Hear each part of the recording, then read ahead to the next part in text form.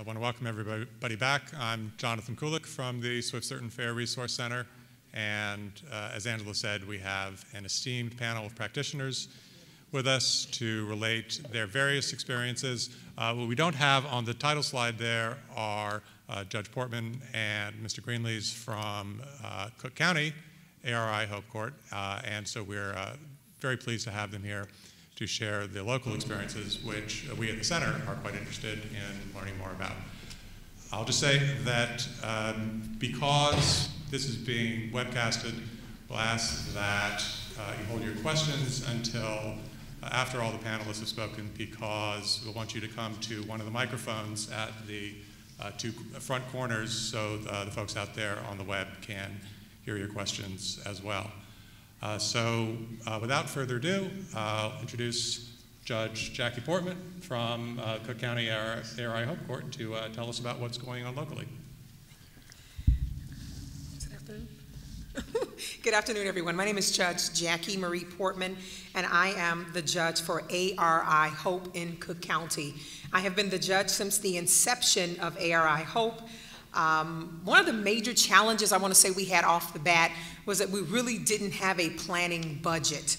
We were told about this wonderful program in Hawaii, and we watched the videos on the computers, and they said, implement it now, begin. And unfortunately, we didn't have a lot of foresight into what needed to be implemented to have such a big undertaking. Fortunately for us, on our shoestring budget, we were able to pool a lot of resources that were already into existence together to begin a process. Subsequently, we had a meeting where we started to, it was backwards, of course. We went back and made a planning a strategy that we've subsequently implemented, but a lot of it was based on the people who came and the foresight of the individuals that were involved in ARI Hope. In our jurisdiction, I have a team meeting every single day that we have the court call. We go over every single case, every single day. And the group that is included in this planning and the going over of the cases is myself, the state attorney, the public defender, all of the probation officers that are involved, and any treatment facility providers who can attend or who may have a big interest in the cases for that day. They all give me monthly reports or an up-to-date report on each individual that is in front of me. And then as a team, we discuss strategies and planning on what is best to do in regards to each individual client. Just like the Hope motto, on the first day, I have a big meeting with all of the individuals that are coming into Hope, where I take approximately 30 to 45 minutes, where I literally have what I call the come to Jesus talk with them, and I explain to them the structure of ARI Hope and what they can and cannot do and what the consequences are. So I explain to them with no specific terms the swift and the certainness of ARI. And I even give them examples of what the sanctions will be depending on what some of the violations could possibly stem from. And that comes from the collective team approach that we use and implement every single day. As far as the fairness, it's amazing how great the team comes together when trying to work towards the greater goal of figuring out what is best for each individual person. And I agree, you cannot treat everyone exactly the same because they all come with their own challenges. They all come with their own backgrounds. So as a collective team, we all sit down, and I enjoy having the conversations with the entire team because everyone brings a different perspective into the team meeting. The public defender has his own opinion and his zealousness in fighting for his clients. The probation officers typically just state the facts and what's going on. And then we have the treatment providers who come in and share with us other things that does not necessarily come out during our court hearings. And that collective coming together and bringing together allows us to strategically make a life plan for the individuals that are in front of us.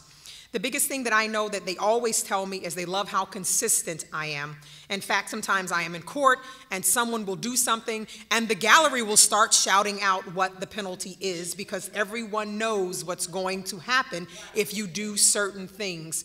I always get, that always brings a smile to my face, needless to say, because it hits me how consistent I can be, and the words that I use and the slogans that I use, they can repeat them back to me, and in fact, they do repeat them back to me because it's so consistent. One of the biggest things that I like to hear a lot from them, because I spend a lot of time speaking to them because I want their point of view as well, how the program is doing. They all join in and say they know that when they violate, that there is a penalty. And they understand, they are beginning to understand the concept new under ARI Hope, and that is because the time that we put into it, the time that I put into it, the time that the public defender reiterates, the probation officer reiterates, you know, they understand that concept, and although they hate being in violation and getting punished for the same, they like the consistency and the fairness of it all. We have a nice sliding scale of sanctions that we use. In addition to the sanctions that we use, we also have some wonderful incentives. We give out gift cards.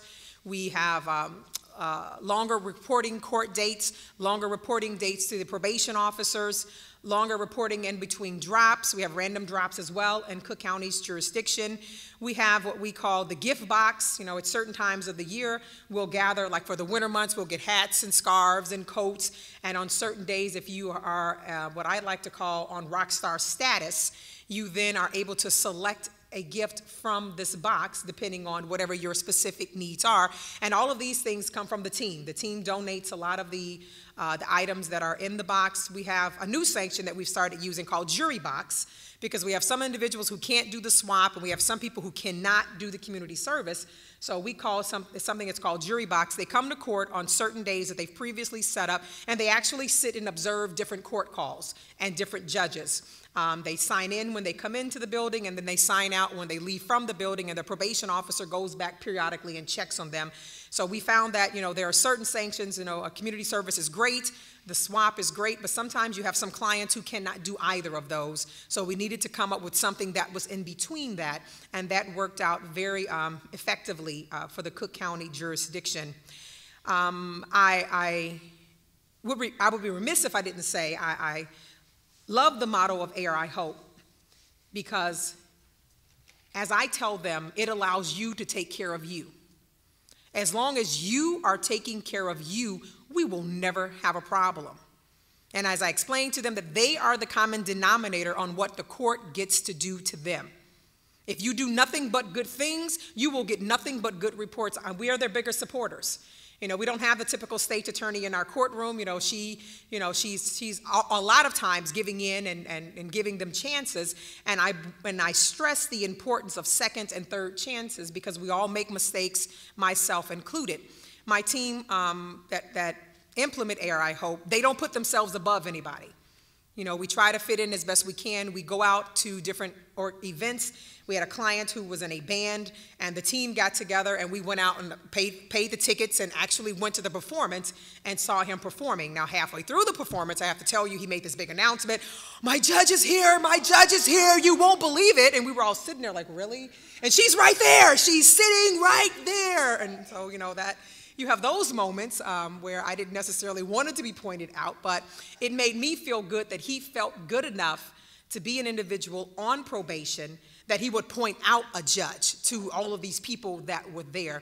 I've gone to funeral services. I've gone to sporting events. The team and I, Mr. Greenlease, he's my running buddy in regards to ARI Hope. He tags along to a lot of things with me just so that we don't have any issues with improprieties or conversations that could possibly take place out of the sight of counsels being there.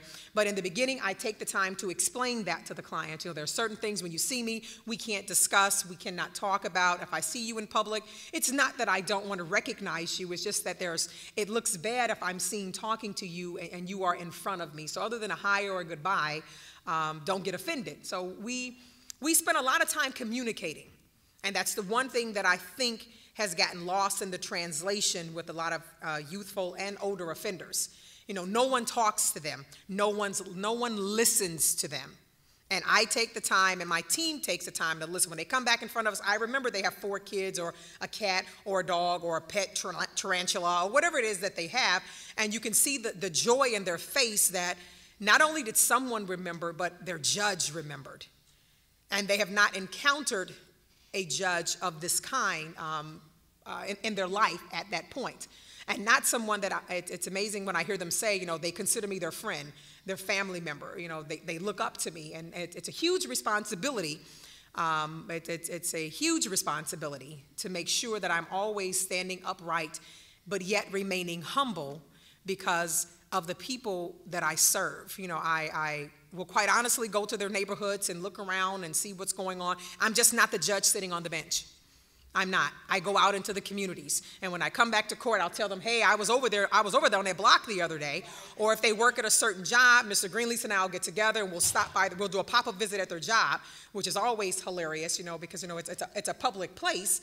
But then, as always, before I leave there, oh, that's my judge. Everyone knows that I'm their judge before I leave the facility. And I think that ARI Hope works, swift, certain, and fair works. And I also think that part of the fairness is making sure that we give them their accolades, that we tell them when they're doing a good job, when we give them the pats on the back, when we give them the incentives to do better, when we allow them to be a part of mentoring programs and partnerships with other communities, because that's helping them to build a bridge back into the community in which they live. So now they're not just feeling like there's some alien out there walking around. They are now productive. They are now helping, and they are now leading others onto the right paths. So that's a little light into ARI Hope in Cook County. It has been a wonderful transition, and there is no greater feeling for me than seeing someone on their very first day in violation walk in front of me, and then having them term from their probation.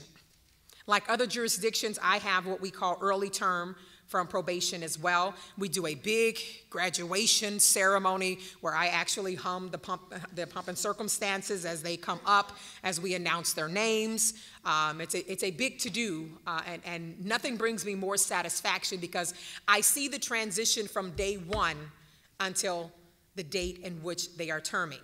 And I give them the incentive to get there because I put them initially on what's called rockstar status. That means if you go from this court date to the next court date without a single violation, you will elevate to become a full-blown rock star. Once you're a rock star, you have one more court date, and as long as you are in full compliance with the terms and conditions of your probation, I will terminate you early that day. And quite often, I will sing the graduation song. And the funniest thing, and I'm done after this, there are days when I have to take off. I rarely take off work because this means so much to me. It's not just the job for me. It means a lot to see people transform into who they can possibly be. So I rarely take a day off, but on the rare occasion when I do, and it gets out that I'm off that day, they will come in and say, no, Judge, can you change my court date to the next week when you're here, or the next day when you're here? They literally come in, so now I can't even tell them if I'm taking off because no one will want to come to court on the day when one of my partners may possibly be covering me. And I contribute that to the wonderful working relationship that I have with them. Do I lock people up? Yes, I do. But they understand that. They understand the concept. They come in knowing that that is the penalty because there are certain things that's the penalty that we give. And it's moving to see that although I have to lock them up, they don't get upset by it. They come in and say, well, Judge, I know you're finna lock me up. I shouldn't have done it. I know I made a mistake. I'm just ready to get locked up and get back out and start all over again. And that's what we do. I don't hold it over their head. I don't hold it against them. I'm like, okay, you did your time. We're done with that violation. Now we're moving forward. And you can still attain rock star status. So that's ARI Cook in a nutshell. We work with some very wonderful partners through Cook County and the Illinois ICJIA and with all of you. So we look forward to hearing all the other wonderful ideas so we can implement them as well. My name is John Greenlease. I've been the public defender assigned to Judge Portman's courtroom since 2012. I actually applied for and sought the grant position that the office was posting for this slot. I've been a criminal defense attorney going on 30 years. I did death penalty cases for a long time. I've done pretty much everything in the system. And I thought that this program that was based on Judge Alm's hope. At that point, it was kind of an early thing. Was a really great idea for violators. Our program was set up initially. We were referred people who were in violation of their regular felony probation. So you got referred to this program because you were in violation of your felony probation, and a violation was about to be filed by the state's attorney's office in the trial courtroom in front of the trial judge, who'd then have the full range of possibilities. The way this program was set up, the clients were sent to us with these violations holding over their heads, and the way, as Judge Portman explained, her speech and her procedures, they come in as a group. We do speeches. It's been varied over the years how many we had a month, whether it was once a month, 2 or 3 times a month. And it's explained to them that you're in violation. Judge Portman is very graphic about, here's what I could do to you. Here's the range of possibilities. You pled guilty for probation. These are what could happen to you. And then she explains to them, we're not going to do that today. We're going to hold off on this, and we're going to see how you perform because this is a different system. One of the biggest challenges that I've had, and I think most defense counsel have in running these kind of programs or helping run these kind of programs, is convincing the clients, look, this is different. You need to treat this differently. One of the big problems, as was discussed in Cook County, as was found in other jurisdictions, the violation system for probation violations is seen as a game. And just like the criminal justice system is, to a lot of people, seen as a game from this kind of criminalistic way of looking at the system. It's just a game. I got to try not to get caught. If I get caught, we got to play this game so I can try to avoid the sanction. But I don't really take it seriously. It's for suckers. These rules and these things that all the rest of you follow are all just a joke.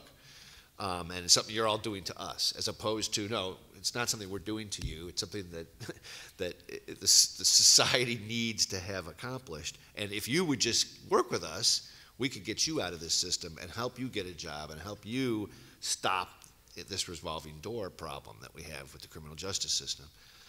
It's very hard to convince people that if you want, and just to use an example, somebody who comes in and we use instant cups in order to quickly get a quick assessment, number one, to monitor people regularly for drug use, and to get a quick assessment of what's going on so that we can move quickly. One of my jobs is to then go and talk to the person about, all right, your test was hot. Here's what it was hot for. We got to talk about this. This is an issue. It may be the 3rd time, the 1st time, the 5th time, whatever it is. Maybe somebody who we've now seen, even though we try not to take people with serious addiction problems because the HOPE model, it's an issue to apply that with a lot of fidelity to drug addicts. People who are in serious addiction, I should say. Depending on the situation, obviously, the discussion changes, but one of the challenges for me is to get across to people that, look, yes, so you know how this went before. They got a cup. They have an instant test. Yeah, we could say, well, that's not really reliable. We want to have a lab test done. That is something we could do.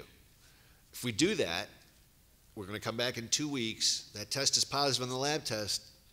That's going to be an issue. The issue is now going to be, look, you're trying to play a game with us. Look, you're trying to deny what's obvious. We're trying to help you. So it's a challenge to convince people that, yes, you could avoid the sanction today by doing that. But if all you're doing is delaying the sanction, that's not helpful. If there's a delay we need for some other purpose, then we can discuss that, and we'll go to Judge Portman and talk about, listen, we've got a program set up, we've got some things going on, let us go do this, we'll be back tomorrow. That's all fine, but just to come and play the game, it's the same thing with people who run, who disappear on us, and we have it happen. As much as we try to work with people to understand, look, you're going to get your sanction, as the original speaker said. If you take off on us and you disappear, when we get you, and we're going to get you, we're going to take that as the behavior that it is, and we're not going to sanction you anymore for the hot drug test. We were concerned about that. We want to help you with that. Now we're going to sanction you because you took off, because you ran, because you did what a criminal does. You didn't do what a responsible citizen does. You didn't do what somebody who wants to get off their probation does. That sometimes takes a little while to get through to people. Judge Portman didn't mention this, but one of the things that our program has that helps us function very well from the swift and certain aspect is a warrant team that does nothing but execute our warrants. And we issue a fair amount of them.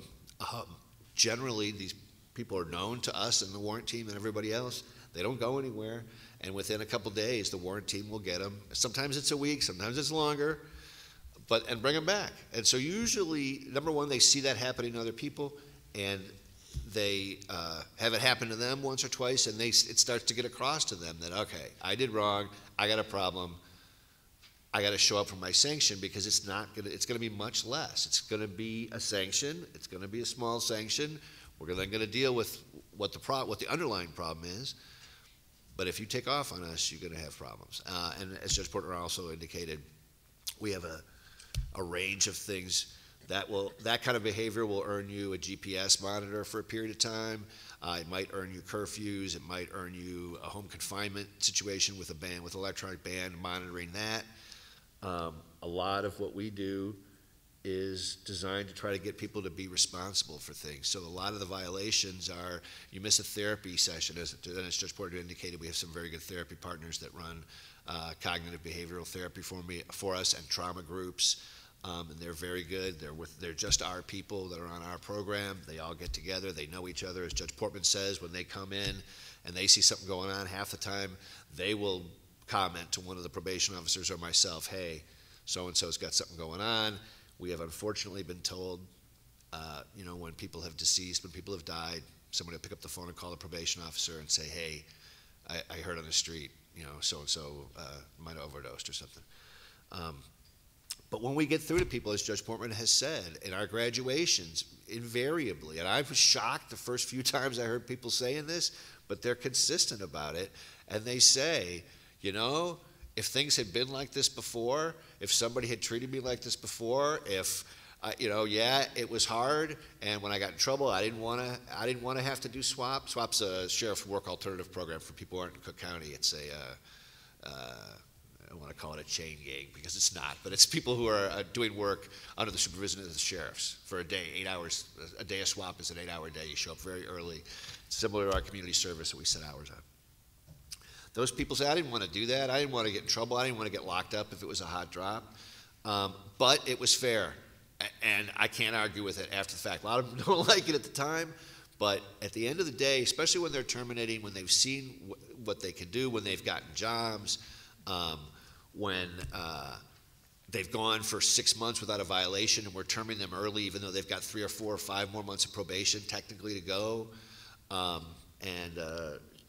when some people have probation that's expungible, that's a huge thing. That could be 3 or 4 months earlier that you get your conviction expunged potentially, depending on if you maybe had task or why you were with us. But it has been an incredibly successful program. The way this has been run and the way we've doing this, we've got bumps in the road. It's very hard sometimes to keep the adversarial aspect out of it between the state's attorneys. We've had different state's attorneys. I happen to have been the public defender for a long period of time in this program, but sometimes that's been hard.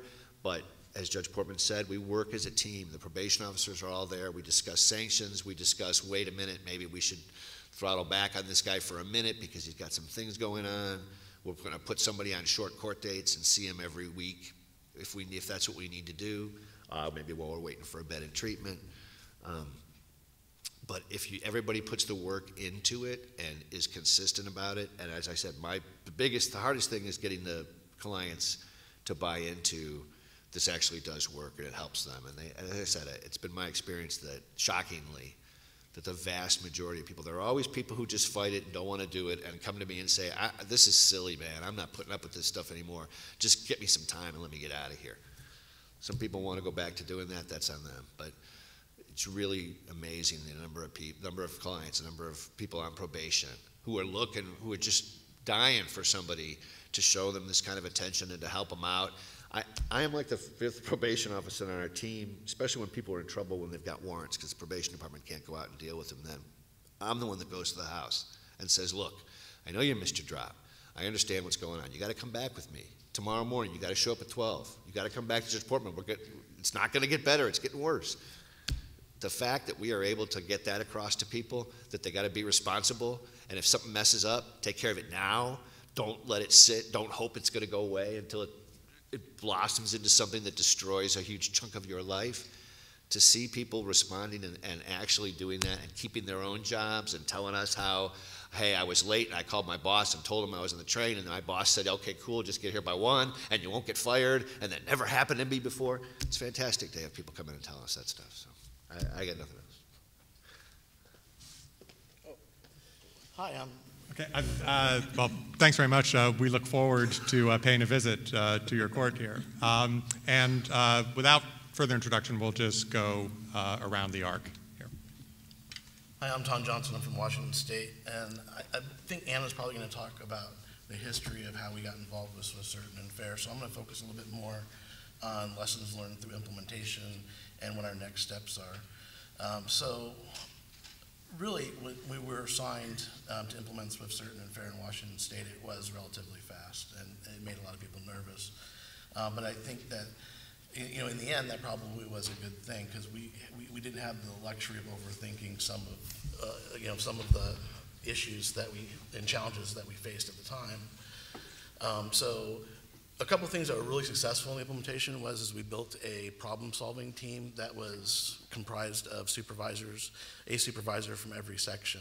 And I really can't speak enough about how important that was, to have people who were actively involved in the work and who were going to be responsible for carrying out that work, really designing and developing the processes and policies relative to that. So that was super successful for us. Another thing that was really successful for us was bringing labor in and being really transparent about what we were doing. I think it was refreshing for staff to have a level of transparency that somewhat had been unprecedented, where we were open and clear about the development of the policies, and we were responsive to the people who were doing the work. I think, you know, a couple of tactics that we deployed, you know, and avoided were probably equally as helpful. You know, we hear a lot about cultural change relative to staff, and we avoided having that conversation. We didn't think in Washington State we needed a cultural change. We thought that our staff are really good, and the culture, you know, we wanted to support the culture, that they wanted to do the right thing, and we didn't want to offend them by talking about why they needed to change their beliefs around how to manage offenders. So I think by aligning with their beliefs, it assisted us in being able to have open communications and conversations about what this process would look like and have them inform those decisions. So we staged the implementation. We allowed local problem solving. We trained at the unit level, and we incorporated their ideas into the policy. So buy-in's always a bad term, I think, when you talk about staff engagement, but it really did allow us to engage staff in, I think, a unique way, which afforded them the opportunity, you know, not to be fearful of what this change may look like. So I think that was really important, and certainly led to our success. We continued that after the policies were drafted and we began the implementation strategies by providing assistance and continued problem solving. You know, we'd heard by and large that, you know, historically we had dropped a policy and then kind of walked away from, you know, being there to support people as they went to implement that policy. So by having subject matter experts deployed into the field, those subject matter experts that developed the policy, in every section, people could come and directly communicate with them about what should they do in this particular situation. I mean, you know, people who work in this field are amazing. There's so many different potential things that can occur. And to try to draft that out in policy or define that in practice doesn't always work. So having somebody there who understood the principles of what we were trying to achieve certainly assisted staff in getting it more right than wrong. In addition to that, we realized really early on that it wasn't just about the work that we do as an agency. It really is the entire criminal justice system. So being to work extensively with stakeholders across the continuum, whether it's jails or prosecutors, victims groups, it didn't matter. We quickly began to develop some knowledge around what the agency was trying to do and become a bigger part of the system as opposed to isolating ourselves. And I think that those were some of the things that were really, really important for us to focus in on. And if you're going to take on this challenge, I think that those are some methods that you can use in order to assist you in having successful implementation. But everything didn't work perfectly. We've had some problems. We focused largely on this initiative for 16 months as we rolled out the implementation of it. The problem with that is it's just too quick, right? 16 months for wide sweeping reform, we weren't able to complete certain things. We stopped paying attention to fidelity at a certain point, and we stopped addressing the operational challenges that people faced. So those are really important, I think, lessons learned for us. When you talk about staff feeling that this is the flavor of the month, and we've all heard those things time and time again, this is kind of what it goes back to. It goes back to how our attention span as an administration and as leadership. So we are now starting Swift and Certain 2.0 to go back and try to shore up some of those pieces. Some observations that we've had, I think there's good observations and lessons learned from it. From the observations that we've seen, particularly around fairness with an offender, it's really important. Because what happens is when an offender feels that they're being treated unfairly, they have a tendency to lash out. The presumptive sanctions that we impose at 3 and 30 days, or 3 and then up to 30 days, reduces that personalization between the staff and the offender. Ultimately, I think it increases the safety of our staff. We know that offenders are manipulative, and we know that they're risk takers. So having set sanctions for those offenders that happens every time reduces that risk. Angela talked about race, sex, and ethnicity being no longer an issue. I think that's a really important factor. Those are concerns that I know have been out there for a really long time amongst not only staff, but the offender population. In the end, for us, those things I think take a priority because as an administrator, my primary role is to ensure that staff are as safe as possible. I think Swift, Certain, and Fair, certainly as a behavioral management model, aids to that end, and that's why I'm really supportive of the model. We also saw some other observations that I thought were kind of fascinating. The short-term sanctions actually reduced. Or not reduced, but it actually made the offenders responsible for their lives again. They couldn't make excuses about why they couldn't pay the rent, why they couldn't do this, or why they couldn't do that. So, their ability to escape the responsibilities of life were certainly diminished, and I think that had a pretty, profound impact on not only our staff who observed the fact that they still had to go out and do the same thing that every other staff member does, but certainly the offender who now doesn't want to be in violation because they have their rent due. I think that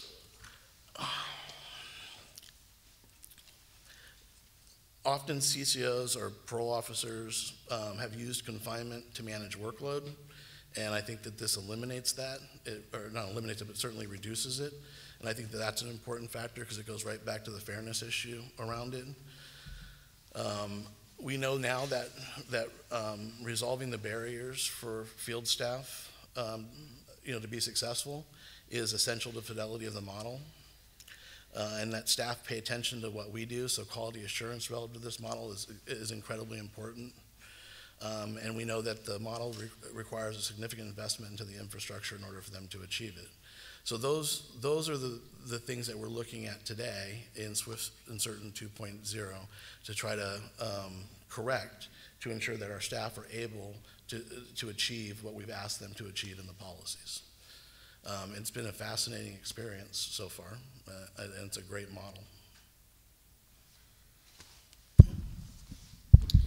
All right, I'm Chris Hoy. I'm the Chief Deputy with the Clackamas County Sheriff's Office in Oregon. I'm the person that Angela referred to earlier when she said the folks that almost got kicked out of the DFE. That's me. So always enjoy being the comic relief or the don't do it like they did folks. It helps my ego a lot. So I want to set the stage because we really did have some struggles initially, but we really were able to turn it around. And I want to set the stage with the fact that we were in a demonstration field experiment. So our mission was to implement a model that existed in Honolulu. And we had to do it with fidelity, and the folks from Pepperdine helped us do that. But I just want to say, Angela talked about that earlier about what a DFE is. If you ever get the opportunity to participate in a demonstration field experiment, I highly encourage you to look at other options, because it's not so fun. But we learned a lot from the process, and we're very glad that we participated in it, and now that we can look back on it. To give you a little bit of background, our agency, Clackamas County, is it's 1,880 square miles. So it's about 3 times the size of Oahu and about 1.5 times the size of Rhode Island. So the reason I'm saying that is because that's actually going to be relevant in this story a little bit with why we had some challenges. We have about 400,000 residents, and our county is very diverse in terms of geography. We go clear to the top of Mount Hood. That's in our Timberline Lodge. That's our jurisdiction, all the way down to just the outer edges of the city of Portland. We have the 3 most affluent communities in Oregon are in our county, but we also have some of the poorest areas of our state in our county. So it's really a wide range of issues and problems that we're facing. Some of our folks have ready access to transportation, and some literally have no access to transportation, and getting to our office it's an hour-and-a-half drive. I mean, so there are a lot of challenges that way logistically. The other key piece is that we're just about 15 miles down the freeway from the state of Washington, and that's also relevant to some of the challenges that we had. So the other thing I wanted to talk about by way of background in Oregon is that we're very we kind of have a hodgepodge of rules, and as I suppose most states are, but I think it's really relevant to this issue because we were trying to figure out which offenders would be eligible for our HOPE program, and we supervise probationers, parolees, and what we call post-prison supervision, and also local control supervision. So back in 1997, the state decided that instead of sending people to prison for a year or less on revocations or shorter sentences, all of those sentences would be served in the county jail. And with that sentence, the parole board authority, so to speak, would also come to the county level. So in Clackamas County, that meant that essentially I was the parole board for our local control offenders. So the people on local control supervision are the folks that have been revoked out of regular probation. So that means that our worst offenders, the people we've had the least amount of success with, are the folks that are on that local control population. And the reason that became relevant to this conversation is because we didn't really have enough folks just on regular probation that met the criteria for HOPE. So we had to start looking and getting creative with who else could we put into our program. And so we ultimately decided that these local control offenders would be perfect. The problem was the judge has no authority over those folks once they're on local control because they've been sentenced to prison and they're under the jurisdiction of the local supervisory authority, and that's me. So we had to try to figure out a way to take this sort of judge-centered program that is very much the scenario in Hawaii and bring it to Oregon, where we don't really have a judge-centered model so much. We've been sanctioning in Oregon since the early 90s. My POs have full arrest authority and have had for well over 25 years. So we weren't coming from the place where there was nothing, nothing, nothing, and then a long prison sentence. We came from the place where sanctions were available to us. And so that was the other piece that we were very concerned about, is that we didn't have a 20 or 30-year prison sentence hanging over the client's head. We could revoke, if we were to revoke somebody's probation, in the beginning we could sanction them up for up to 180 days on a revocation, and then during the whole process we had some budget issues, and we were limited to a 60-day revocation. So that was the maximum penalty a person could get if we were revoking them out of hope. And so we were really concerned with, is the big hammer hanging out there? Was it a critical part of the program? And we really didn't know. And I think that we don't have our results yet back. We're hoping to get them any time now, but we believe that it turns out it's not necessary. So I just wanted to give you some of those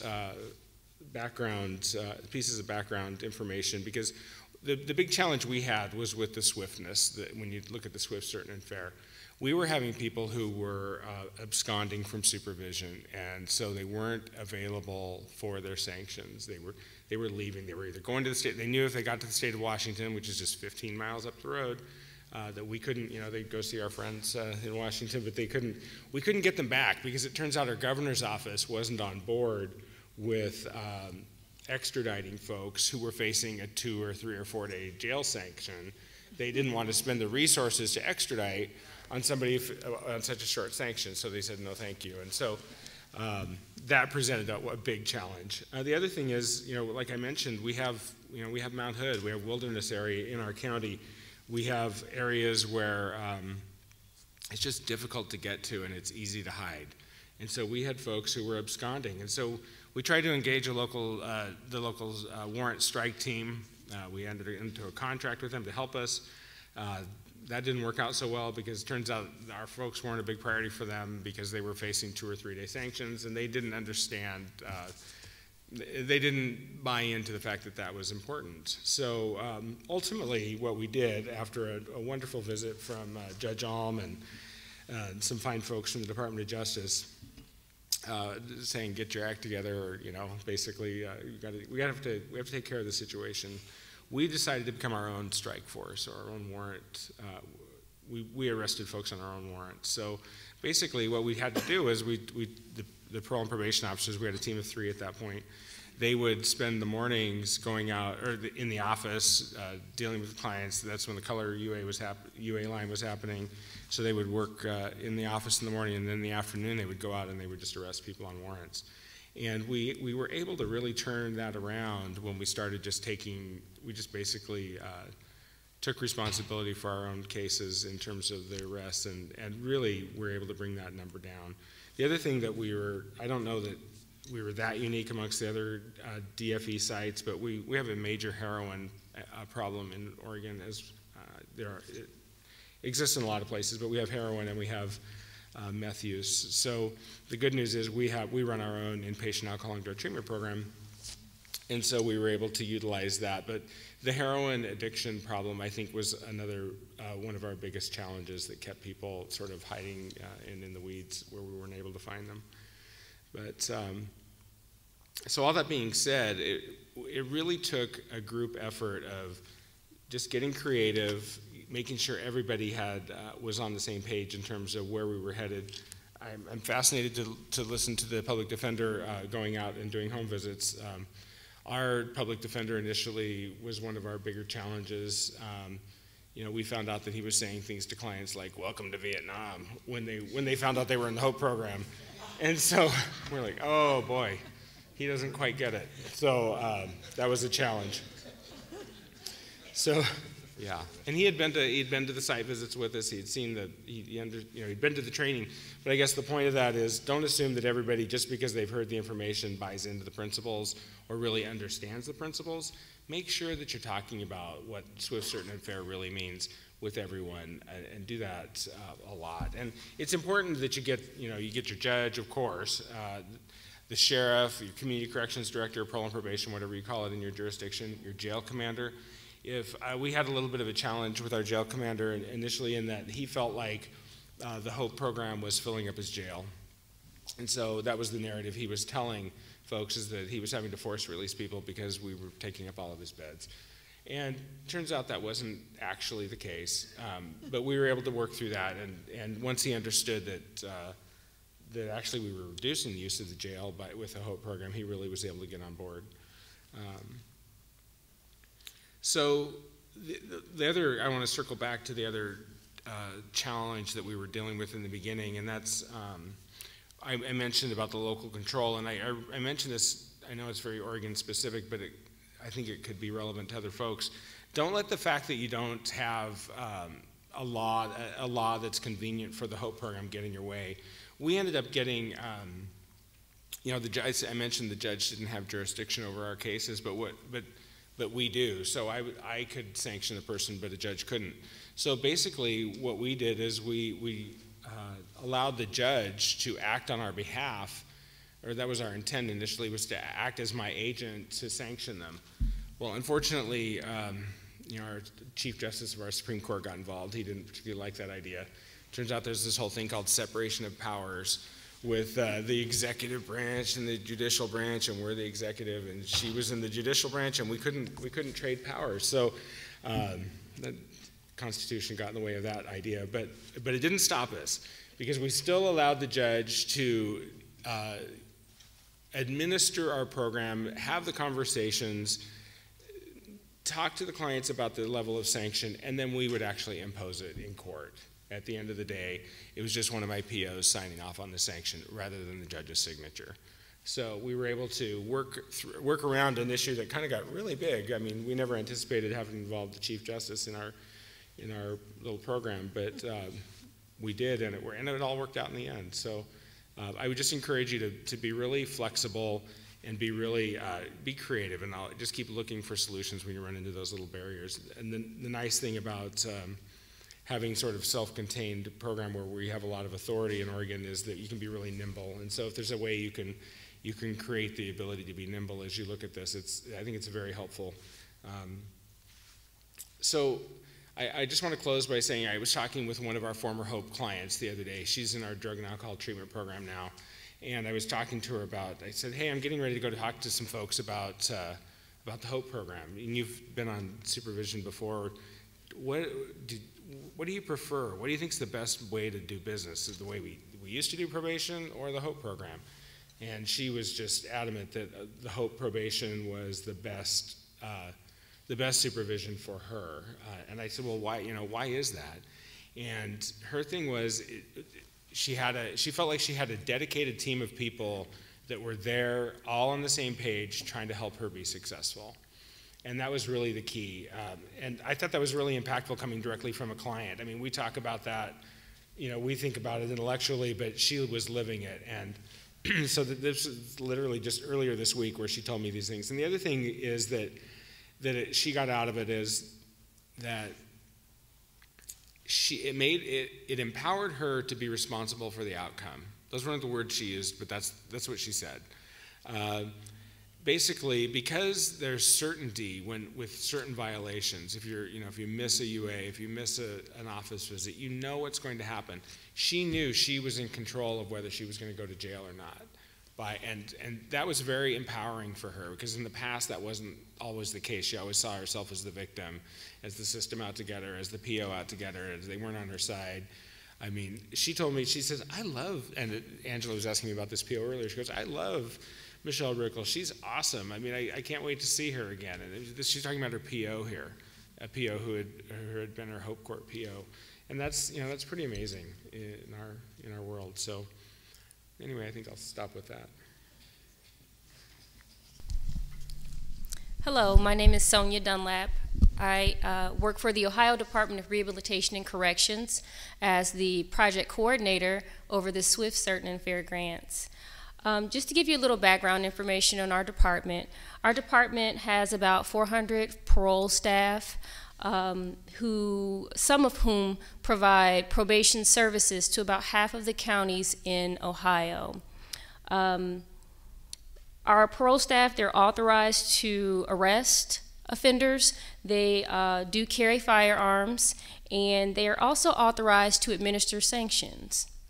So just to give you a little background as to why we decided to adopt the use of the Swift Certain model, we took a look at the rates of successful completion for our probation and judicial release clients, and what we noted was that those rates were pretty much remaining the same. They were stabilizing, and it was at a level that we did not consider to be satisfactory. So despite many of our efforts on a local level, a state level, and a federal level, we just weren't really seeing the outcomes that we wanted to see among our probation and our judicial release clients. So what we did is we started to explore ways to improve those outcomes, and that's how we started looking into the Swift, Certain, and Fair model for our department. We partnered up with our research, and we reviewed data for all of the counties in Ohio for which we provide probation services.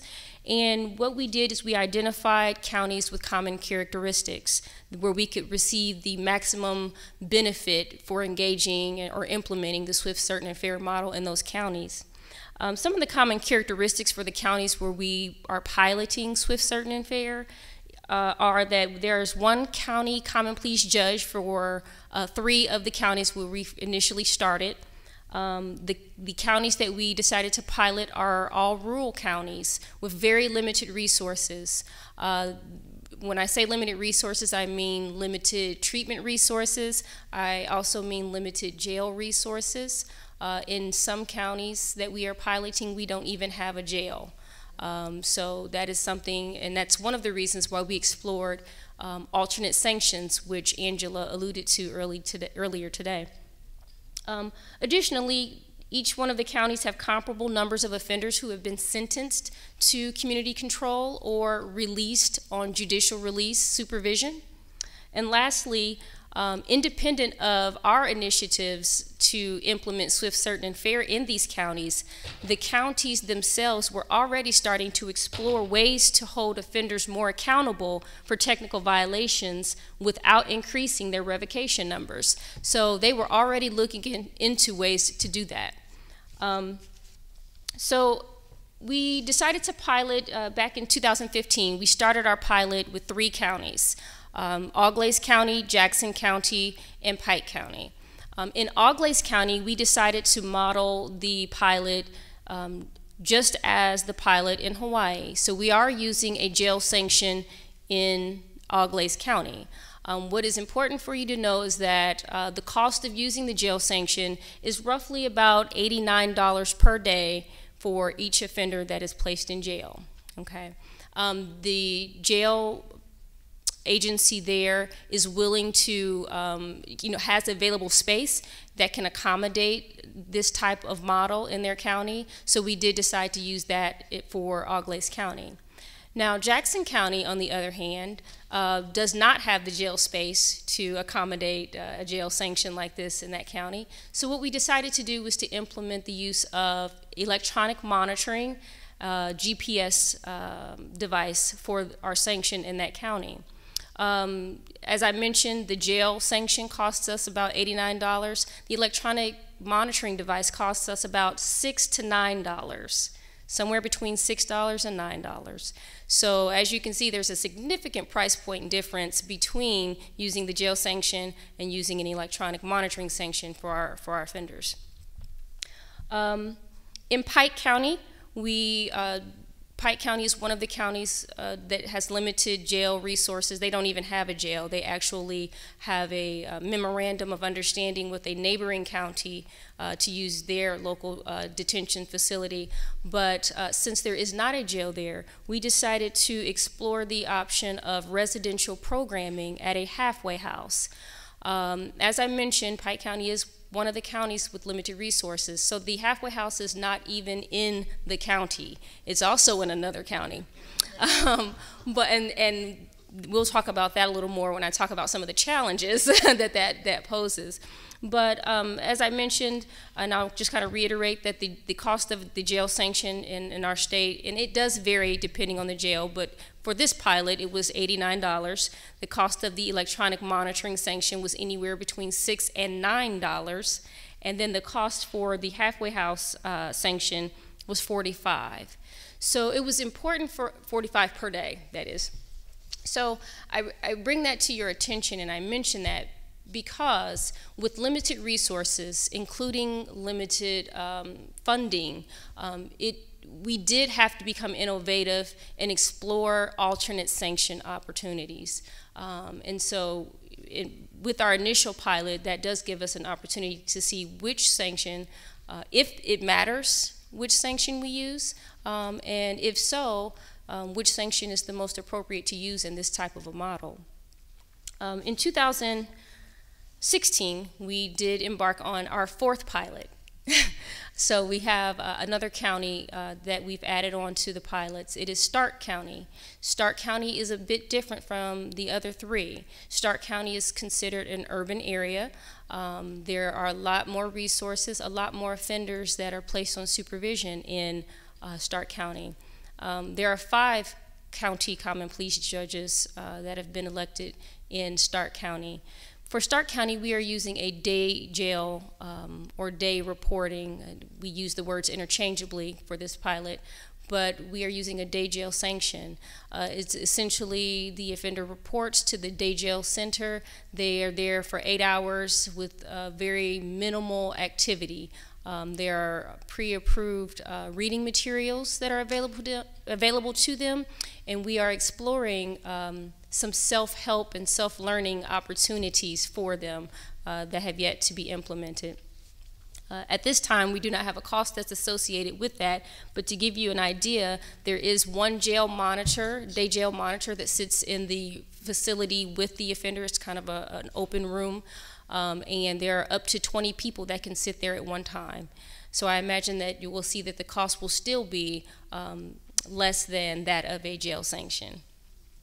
Some of the challenges that we faced as we rolled out our pilots and the initial set of pilots, with the Auglaize County pilot, which is the pilot where we are using the jail sanction, the judge had some concerns about staff members, our parole staff, and the authority they had to issue a jail sanction.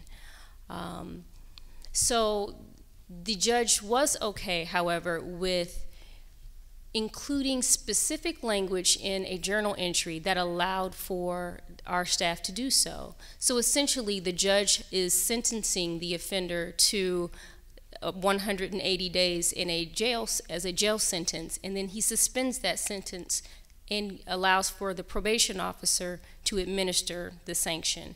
And that was kind of something that we had to discuss. It was something that I myself didn't understand. I'm not, I've not worked, I'm not a judge.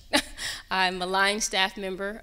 So it did take some time for me to wrap my brain around that, but we had to collaborate with the judge in order to accomplish this, and that's what I'm really trying to want to bring to your attention. It was important for the judge to mention that he had concerns about due process in that regard and what was appropriate for our staff members to do, and then he came up with the idea of how to overcome that obstacle and that challenge. So that was essential. One of the other challenges that we faced, as I mentioned, is just lack of resources, specifically with the Pike County pilot, which is the halfway house sanction, the county where we use the halfway house sanction. Staff expressed great challenges with managing the time, because as I mentioned, the halfway house is not in the county. So as we are embarking on increased drug screening, and we are, as a result, having increased sanctions, we are also expecting staff to transport offenders about 40 minutes away to a halfway house immediately.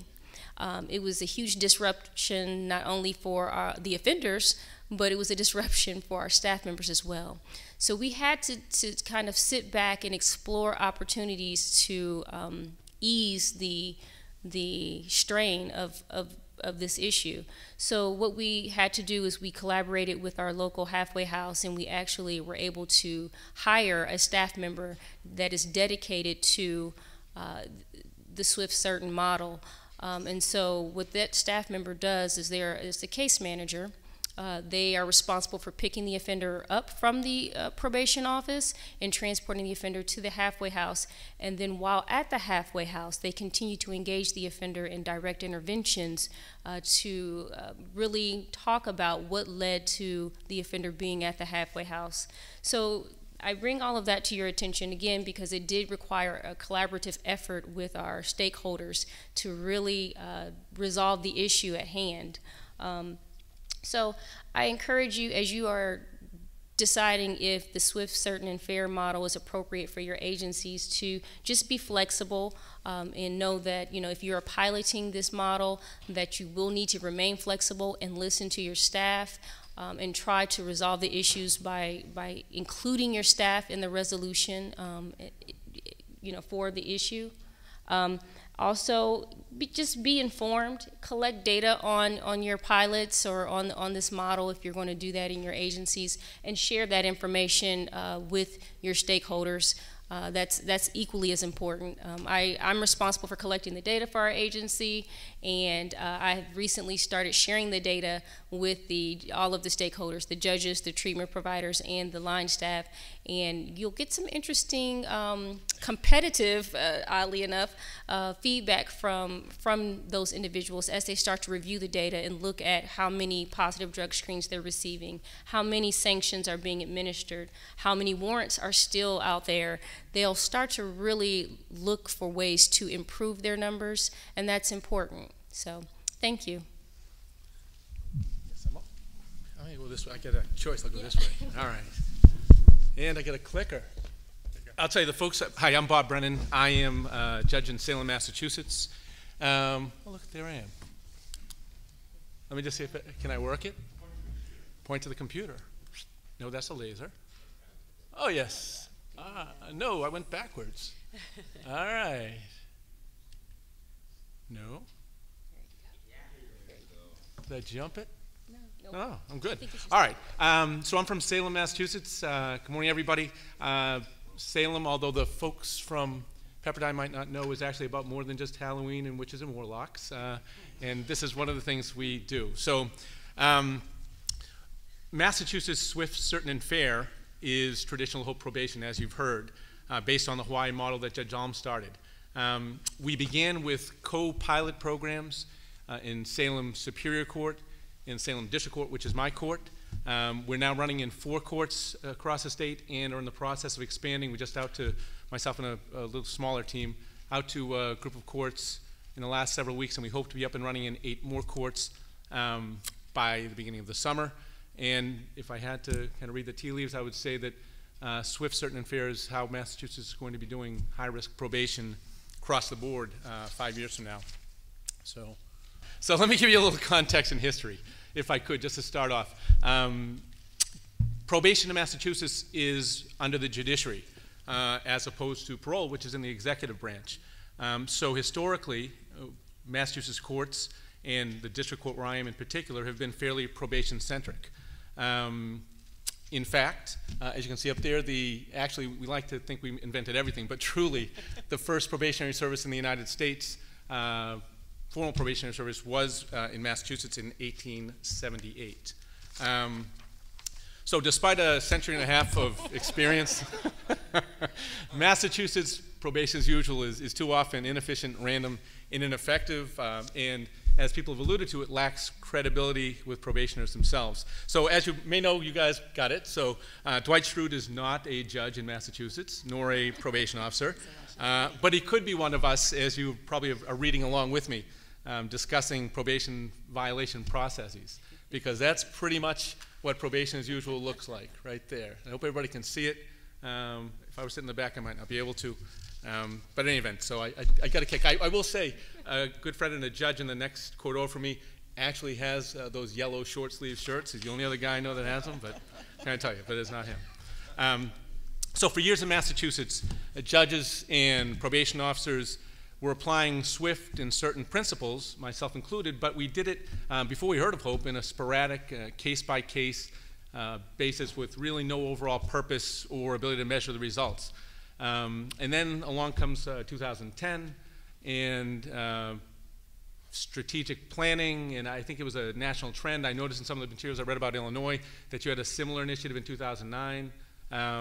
But so we have the strategic plan, 5-year plan for the trial court. It focused on evidence-based practices, and these were all the new buzzwords that came out.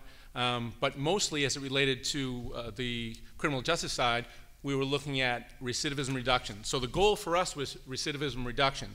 We were far less focused on cost savings, although that was certainly a side benefit. And my phone is ringing. That's my brother. All right, call him later. He's Sorry. probably heard about your Sorry. PowerPoint presentation. You probably did heard about how messing. He would laugh because he's kind of tech savvy. So how did we implement SWIFT, certain, and fair in Massachusetts? Well, it began again with a steering committee. There was a judge chief judge in Massachusetts who had heard about HOPE at a national meeting that she went to. She thought it would be a great idea, started to roll it in. This steering committee, 30-plus people, really top-heavy. Kind of top people from the trial court, administration, from the Office of Probation, police brass, people like that. So you can well imagine, I actually sat through many, many, many meetings, really boring meetings. But we managed to move it forward slower than I would have liked, but I was sort of a small voice in that group. And ultimately, though, we applied for and received a BJA grant, became one of the 4 courts in the mainland, as you've heard, to do this demonstration field experiment. We didn't have, as you know, Chris talked about it, don't ever do one. Our experience has not been that bad, but we met, you know, these fantastic, amazing people, Angela and Jonathan, and yeah, Chris, you know. And we're up and running in October 2012 with our first warning hearing. It sounds simple when I listen to myself say it, but really in a lot of ways it was anything but. We live in, again, a state where while we like to think of ourselves as progressives, we can be as entrenched and stodgy as anybody you can possibly find. And so you had entrenched beliefs, you had traditional approaches, system disconnects that just didn't work. So there were a variety of challenges. And I'm going to try and take you through them, at least as we experienced them, and hopefully give you some insight one by one, just as to the swiftness, the certainty, and the fairness. Click.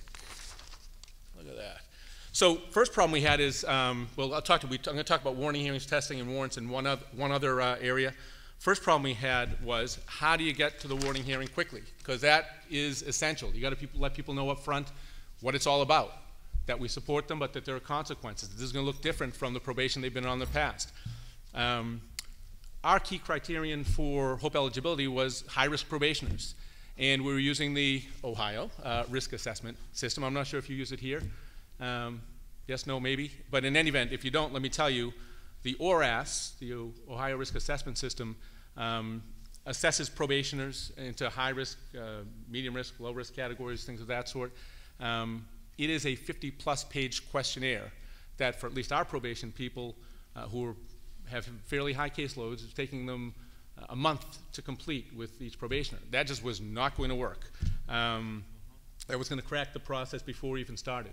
So what we did was we got a little creative. There is a 4-question screening tool. There it is. And we actually looked at it and determined that there was a pretty close correlation between, at least on the high risk and the very high risk people, between those who scored in on the screening tool and those who ultimately would have scored in with a full assessment. So what this allowed us to do is I put someone on probation, they go down to the probation department, takes them, how long could that possibly take to do that? 10, 15 minutes? And then we know that day if they're HOPE eligible. So it really enabled scheduling the warning hearing, which we needed to do within a week. We do weekly warning hearings every Thursday morning. If we didn't have this, couldn't have done it. Next issue really was with testing. I'm going to really skip through this, I think, because testing mostly is about money and resources. We had them because we had federal funding. I will say as a side note, though, one of the judges that started with me, a guy by the name of Matt Nestor, moved to a different court. He loved HOPE so much that he started it there without anything, without any support, and he got creative. They didn't have money for drug testing. So he and his chief reached out to a local community college. They got interns who wanted to be criminal justice people, and you know, price to pay was collect a cup of urine. So there you go. So there are ways to do it. The next one, and a really big challenge for us, and people have alluded to it along the panel, is warrants. If we're going to be credible, if we're going to make this work, how do we get around the system, at least that we had, where a warrant is entered into a computer, it goes over to the police, but there's no real active pursuit.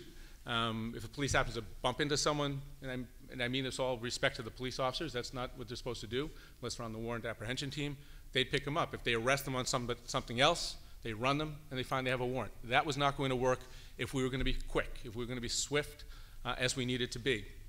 So we needed to crack that culture. The key here was having an absolutely terrific police liaison who was fully invested in Hope. So it took a lot of collaboration. Are these lights up and dipping and lightning? Kind of weird. All right. So it took a great deal of collaboration, and it was really, I can't speak enough about how important that is to have that level of communication and collaboration. And we worked out a system where basically once a warrant is issued for a Hope probationer in the courtroom, the clerk's office, my clerk's office, faxes it immediately to the police department with a follow-up email. The officers in charge at the department have been trained and brought into the fold by our liaison, who happens to be a lieutenant over at the Salem Police. And they know that their job at that point is to get it to the guys on the street. And then the guys on the street actually actively go out and do it.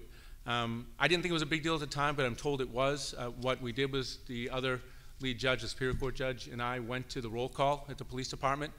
We explained to them what it was about. We thanked them for really doing a great job. It was a little after we started. We gave them some feedback on what their efforts were meaning, what they meant, I should say.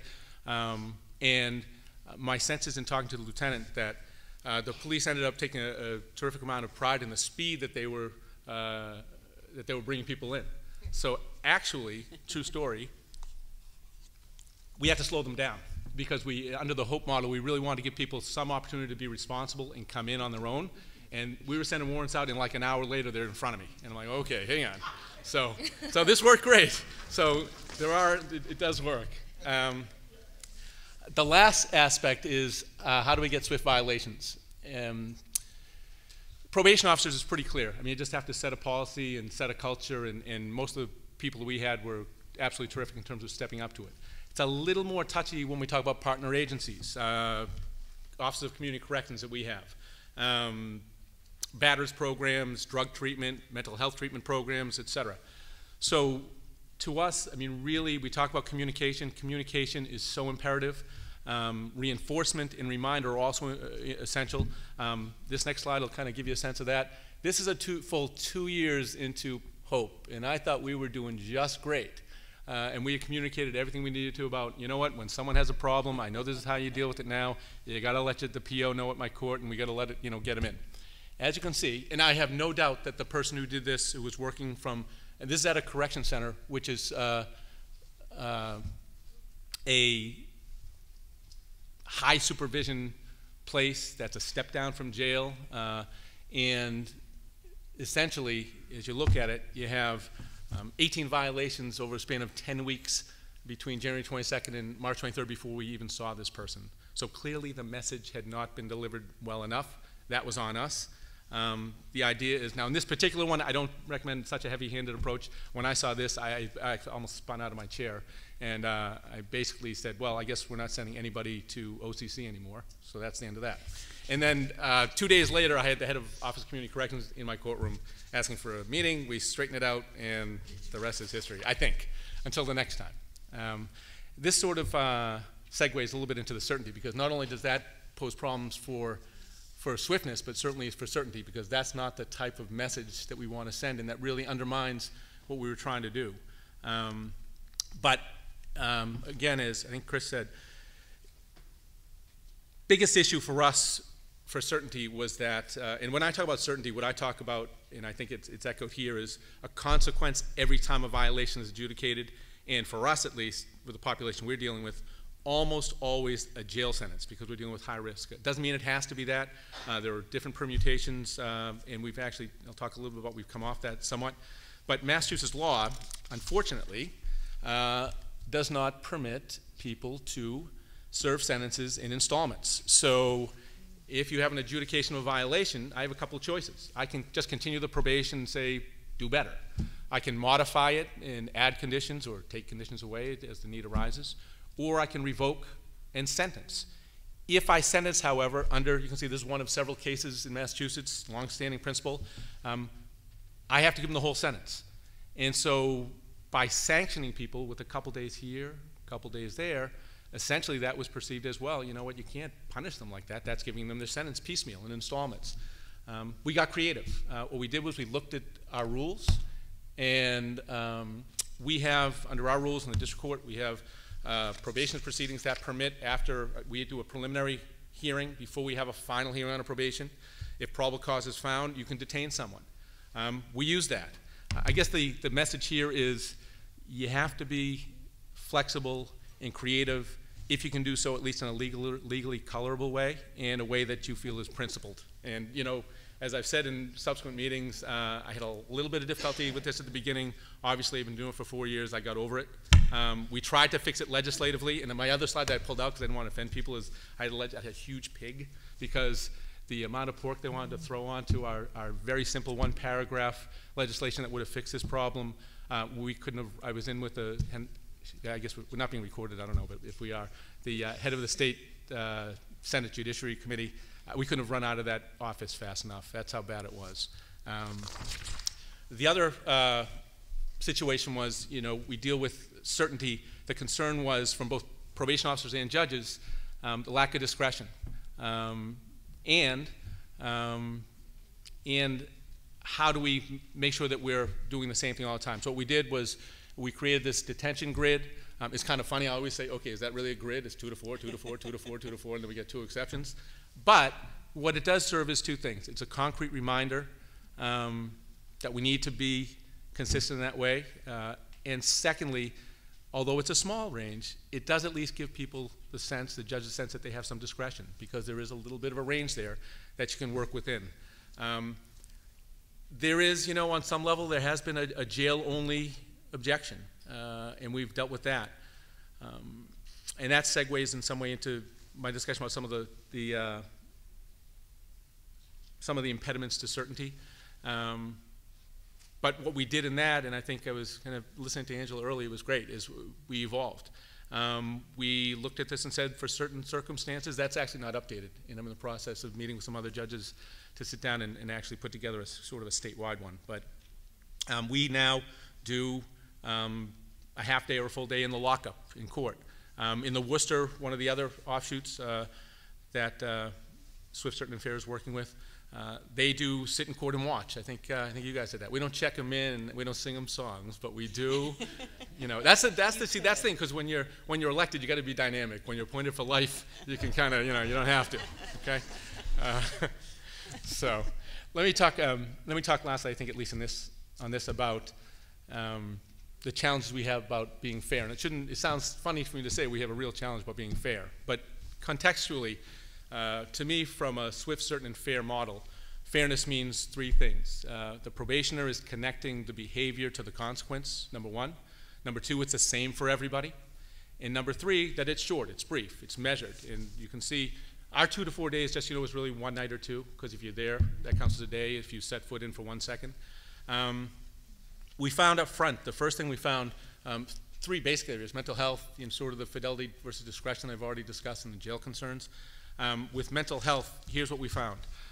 We had people who were dual diagnosis, and they just kept violating, and bring them in and send them for 2 days, and we'd see them again in a few weeks. And it became pretty clear that they weren't connecting the consequence to the behavior. And so we sat down as a group, we met together, and we decided that for people who were demonstrably and diagnosed significantly mentally ill, this just didn't work. So we just cut them out. We just didn't think that Hope probation was appropriate for them. As far as the fairness as it relates to the same for all, again, we had a real issue, and we have it more so as we spread it, with judges feeling like, well, what about my discretion? Probation officers, well, I should have discretion. And I guess what we did was we talked folks through it, and we said, you know what, the discretion that you have is Sure, it's more limited, but part of the discretion is taking the first step into this and understanding that this appears to work better than what we're doing. And secondly, within that, you have some wiggle room to work with. With the probation officers, one of the guys that I work with by the name of Sean Whalen, terrific probation officer. I think he's the best at this that I've seen, but I'm sure that's just because he's in my court. He always tells the POs, and he did so. We did this recent training. We walked around the state last several weeks. He tells probation officers, you don't really lose discretion. What you do is you get a timeout. And he said, think about the fact that you got someone who's in crisis, and you got a violation, and you've got to figure out, find a program, do something, do this, and you got to do it now. What this does is it gives you a day or two to figure out what you want to do and how to exercise your discretion well. And so, sure, they're locked up for a day or two, but at the end of the day, you're not losing your discretion. You're just exercising it in a different way. I mean, it may just be a lot of talk, but I think it did resonate with a lot of the probation officers to whom he spoke. The last one is more of a practical one. We found that as far as the short component of the fairness, that people were getting measured short, couple-day sanctions, detentions, if you will, that the jail was finding that some people were violating on purpose because they knew that they were only going to go for a day or two. And there was pressure either from the outside or the inside for them to smuggle contraband in. Right, so for people in corrections, that was a big problem. What we did, again, as we've done, I think, throughout, and which I would hope if you worked it through and you do is you just keep talking. You got to talk. So the point person, the guy that we have over at the Sheriff's Department, called us, said, hey, there's a problem here. We sat down and we talked, and we worked out a system where at the front end in the courthouse, we actually separate Hope detainees into a different cell so that they can't be passing stuff back and forth. And then when they got over there, they just screen them a little more closely. And I think the word got out pretty quickly, the word got out that it wasn't going to fly anymore. I was really prepared, and I really don't, because although, whatever. I was really prepared to the one guy who was really doing this. I was really prepared to actually send him, but they didn't put the case together. I never saw it, but so he was looking at max sentence, and that was going to be whoosh, message. But in any event, so let me just sum up. What are the lessons learned here? I just mentioned. I said communicate. When I say create buy-in, it doesn't mean be a salesperson. And I think, as Angela said earlier, it doesn't mean just lecture people, it means listen. I mean, communicate to me is a two-way street. But explain, give the numbers, because I think that can be the most compelling part. And bring in all the people who are going to be impacted. But I do that, at least in my perspective, maybe it's just because I'm a judge and I get to tell people what to do all the time. I say do it in a way when you're rolling it out, if you do it, that doesn't seek permission, that just invites response and suggests inclusion, but is really a done deal other than the fine details. Because otherwise, if you do it that way, you'll never get it done. Pick your team. That means, I will say, again, I told you about this huge, cumbersome group that we started with. As we've moved it out now, we're a lot leaner and faster, which is good, and consistent with the idea. We just have, it's myself, another judge, a probation representative, a police officer, and a sheriff's department person. Those are your core people. And you need to get the public defenders involved, you need to get the DAs, but if you don't have that core group, this is never going to work. And so that's how we've kind of moved it out. And the last one is beware of drift. And that means personal drift. I struggle with this all the time. This is hard work, at least. And I will say, I'm not as invested as our drug court people. It sounds like we're more like Judge Portman, who really get involved. And in some ways, that's preferable to me, because I don't mind being a little bit of a step back, but still having some better connection. But you have a lot of sad excuses from sad people. And I think the hardest part, as you do it year after year, is that you stay away from making the exception, because the exception quickly becomes another exception. And then you lose the whole thing. And system-wide, we found we've expanded it, and we're trying to bring people in and get other judges and probation chiefs to embrace. We've had to compromise in some way. And I think that's okay, as long as you don't compromise on the core principles. The core principles obviously being, it's got to be fast. You got to have some consequence, whatever that may be, for every single violation that's adjudicated, and it's got to be measured and fair and same for everybody.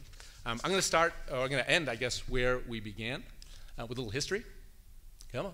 This fine-looking fellow right there is John Augustus, who is known as the father of probation, another Massachusetts guy.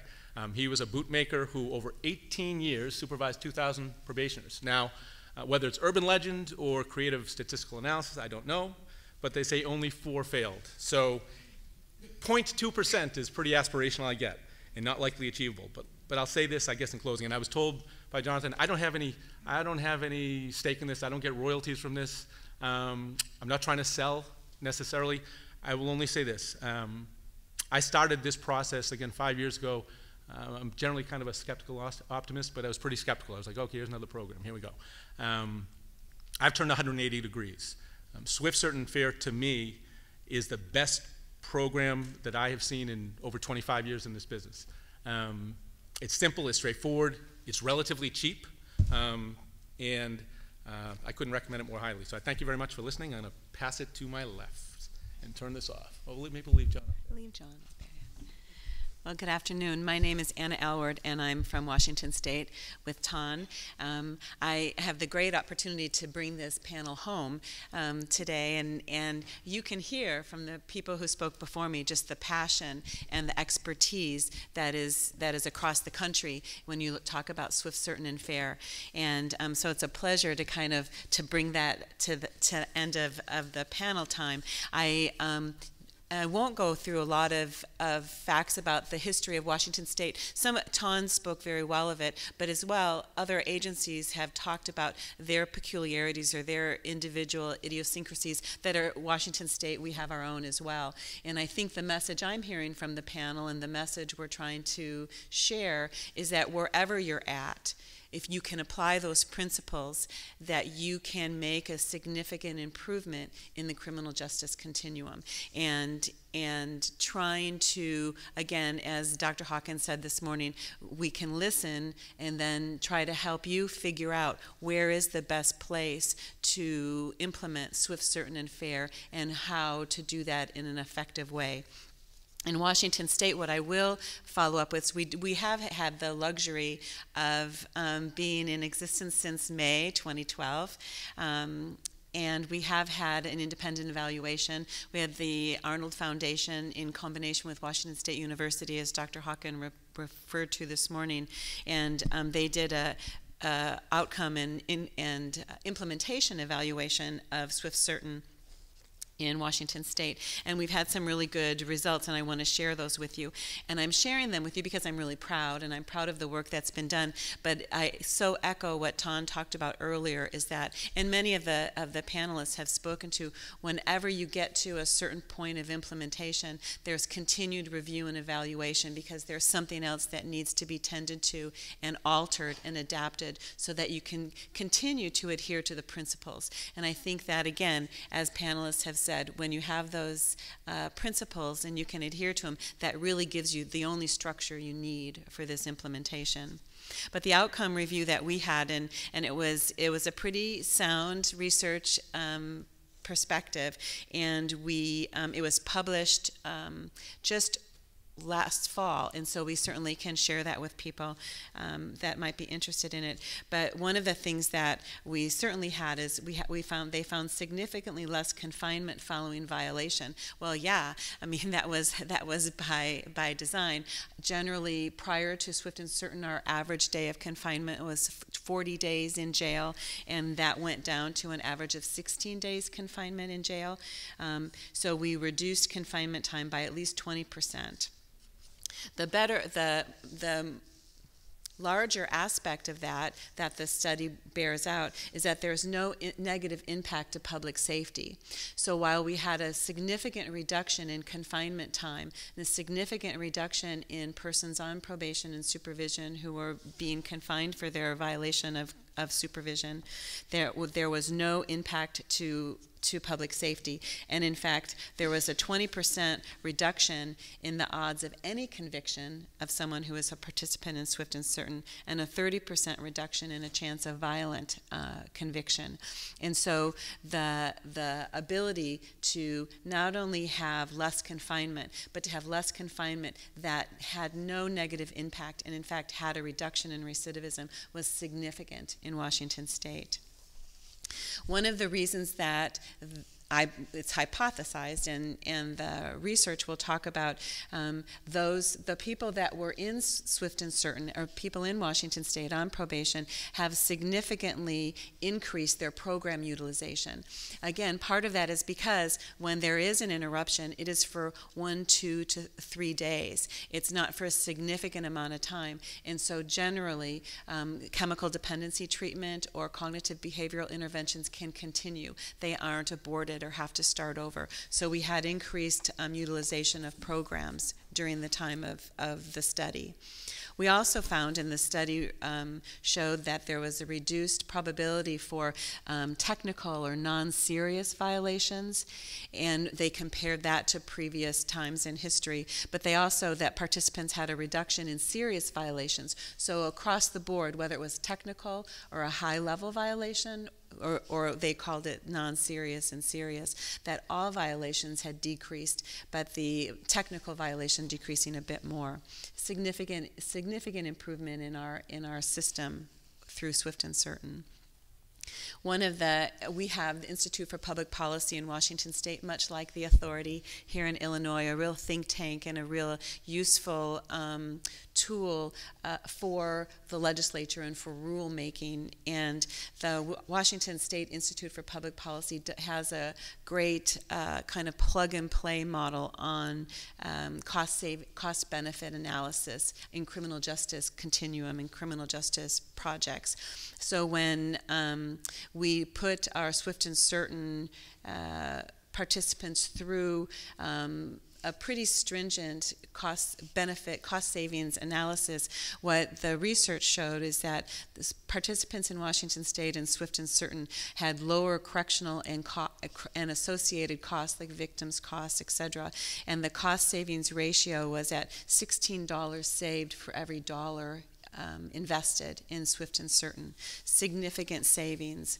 And we were able to put some of those savings into additional treatment beds. I think that the first year we had an additional 10,000 opportunities for chemical dependency treatment and for cognitive behavioral interventions in the community by that confinement saving. So it really did pay off in the long run.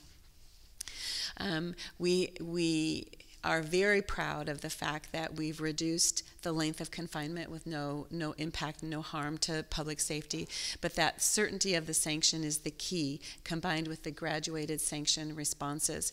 In Washington State, while we generally will stay from 1 to 3 days, the cap or the maximum amount of time that anyone can get for a violation of supervision is 30 days. So we're talking about significantly short times that really have, according to the research, have profound impacts on the system as a whole. Again, we use those dollars back into treatment options and continuing to apply quality assurance to the process, as Ton talked about as well, trying to make sure that we're not drifting, trying to make sure that we're holding true to the principles is an ongoing emphasis that needs to be continued. And so what we learned and what worked in Washington State, and it sounds like what worked in many of the agencies that are on the panel, is that we want to be informed and share. We want to have our data and share it with people and be part of a collaborative force in working with swift, certain, and fair. We have to engage with staff, let them own the process, have them impact the process. That's by educating and informing champions, whether they're in your own agency or in the agencies you're collaborating with, or the people under jurisdiction, ensuring that they have a voice in the process as well. And we want to implement in a way that allows for adjustments. And in Washington State, since we've implemented 2012, May of 2012, we've had major adjustments along the way and continue to do that as we meet here today. We want to ensure that staff accountability and compliance, and we want to continue to assess impacts and make changes.